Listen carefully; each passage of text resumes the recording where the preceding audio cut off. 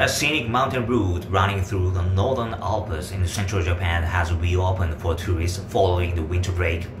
The Tateyama-Kurobe Alpen route fully opened on Friday for the first time in 4.5 months. The route, stretching for more than 37 kilometers, links Toyama and Nagano Prefecture. It contains roads, roadway system, and cable car systems. Tourists got off buses at the Murodo station at 2,500 meters above the sea level on Friday morning. They looked at the Yuki no Otani, a popular sightseeing spot along the route. It consists of a huge wall of snow made up of accumulated snowfall and 18 meters high at the highest point, the highest in the past 5 years. The route operator said a number of visitors fell to about 300,000 people last year due to the COVID-19 pandemic. About 1 million people visited annually before the pandemic.